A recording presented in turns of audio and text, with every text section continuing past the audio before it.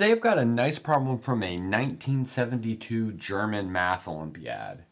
And our goal is to find all natural numbers m and n such that the arithmetic mean of m and n is a two-digit number ab, so those are the two digits, and the geometric mean of m and n is the two-digit number ba.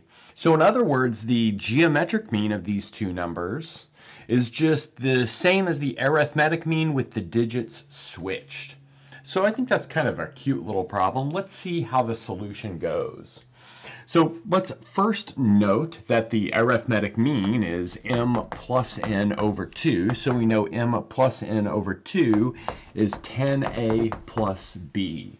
Because when we use this digit notation, ab with an overline, that means the tens digit is a and the ones digit is b. And built into this is the fact that a is a number from 1 to 9, and b is also a number from 1 to 9. And you might say, well, what about 0? But since these are both two-digit numbers, a and b cannot be 0, because if a was 0, this would only be a one-digit number, and if b was 0, this would only be a one-digit number, but we're supposing they are both two-digit numbers. Okay, so we know that the arithmetic mean is 10a plus b, and then we know the geometric mean, which is the square root of mn, is equal to 10b plus a. Great. And before we get going with any sort of calculation, we know something about the sizes of the arithmetic mean and the geometric mean. Formally, we know the arithmetic geometric mean inequality. So we know the arithmetic mean is larger than or equal to the geometric mean. But in terms of a and b, that means 10a plus b is bigger than or equal to 10b plus a, but that means that a is bigger than or equal to b. So that's a good first piece of information to keep in mind. Okay, so next up what we'll do is take these two equations and write them kind of in a simpler form. Well, maybe not simpler on the right-hand side, but simpler on the left-hand side, so that we can end up solving for m and n in terms of a and b. Okay, so we know m plus n is equal to 20a plus 2b, just multiplying that first equation by 2. And then we know m times n is 100b squared plus 20ab plus a squared. And that's from squaring that binomial right there. Okay, but now we've got a system of two equations, but it's a nonlinear system of equations, but it's kind of a nice nonlinear system of equations.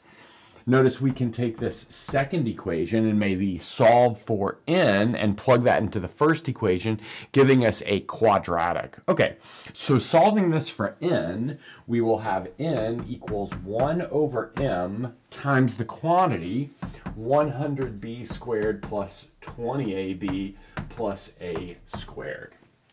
Okay, nice. Now, like I said, we can take this expression for n and loop it into this sum formula. And what will that give us? Well, let's see.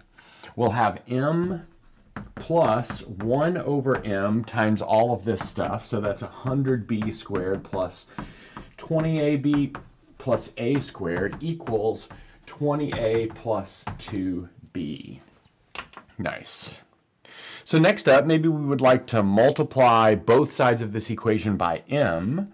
So let's see, that's going to change this to an m squared plus, well, really the number 1 times that. And then all of this over here will be multiplied by m. Now we have a quadratic equation that we can solve for m. Let's rewrite it a little bit.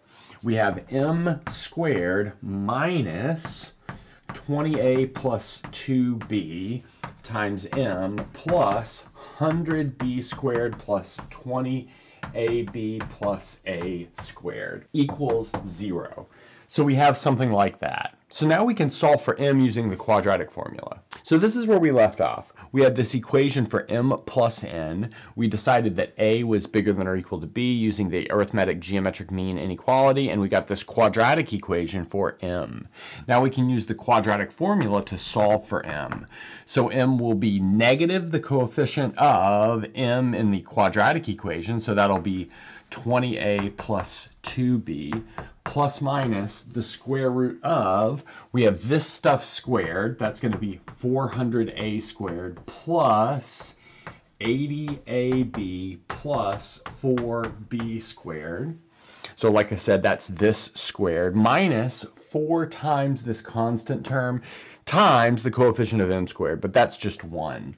So that means we're going to subtract just 4 times this. So that'll be 400b squared minus 80ab minus 4a squared. Okay, nice. And now this is all over 2. So I'm going to put this over 2, but I'll enlarge in this radical and bring the 2 inside of it where it becomes a 4. Okay, so let's see what that leaves us with. We have m equals, so 10a plus b plus minus the square root of, let's see what simplification occurs. So this 80ab will cancel this 80ab. And then this 400 will cancel down to a 4. This 4 will cancel down to a 1. And then simplifying will leave us with 99a squared. And similarly, we'll have minus 99b squared. So that's what we have for m. But in order for m to be a natural number, which is one of our assumptions over here, that tells us that the inside of this radical is a perfect square. So in other words, 3 squared times 11 times a minus b times a plus b is a square. Great. So notice I factored the 99 out, and then I factored it like 3 squared times 11. And then I factored the a squared minus b squared into a minus b times a plus b. But 3 is already squared, so that doesn't actually give us much information. We have a single factor of 11 here. That means we have to pick up another factor of 11 among these two terms. So in other words, we have a minus b times a plus b is a multiple of 11. And that's based on the requirement that we have to pick up a second multiple of 11 to make this thing a perfect square. Okay, but now since a and b come from the set 1 to 9, that tells us that we have two possibilities. A could be equal to b. So that would be the case when a minus b is a multiple of 11. Well, obviously, if we did not have this restriction, we could have lots of cases when a minus b was a multiple of 11. But we can't take anything from this set, subtract those two terms, and get a multiple of 11 until they're the same.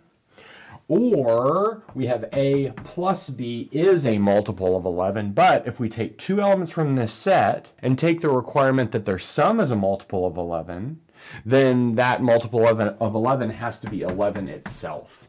Because the next multiple of 11 is 22, but you can't take two elements from this set, sum them, and get 22 or 33 or so on and so forth.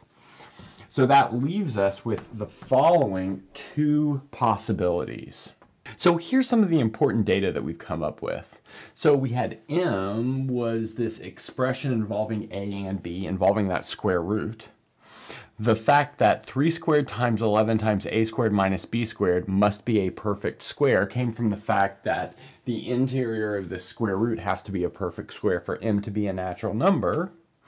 But this being a perfect square implies that a squared minus b squared over 11 is a square. And that'll actually be our tester for if things work or not.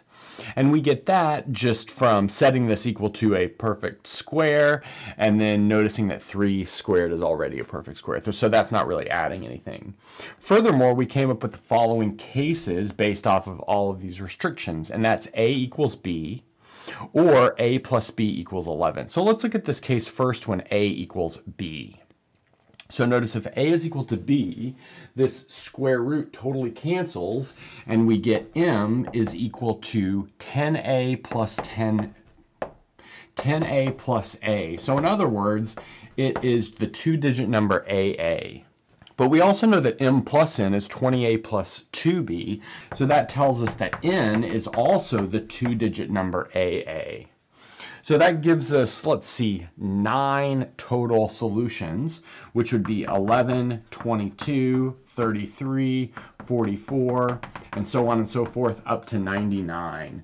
So these are the possible solutions for m and n, where m and n are the same in this case. Notice here we have m and n are the same. And then that brings us to our second case, where the sum of a and b is equal to 11. Recall that we know that a is bigger than or equal to b, so that provides us with an additional restriction. So let's work this down in some subcases. So our first subcase will be what happens if a is equal to 9 and then b is equal to 2. Recall that a and b have to be between 1 and 9. So we'll use this right here as our tester for if this works. So let's calculate a squared minus b squared over 11. So notice that'll be 81 minus 4, which is 77, over 11, which is 7. But 7 is clearly not a perfect square, so that means this does not provide us with a solution. Okay, so let's move on to the next one. So that'll be a equals 8, and then b equals 3.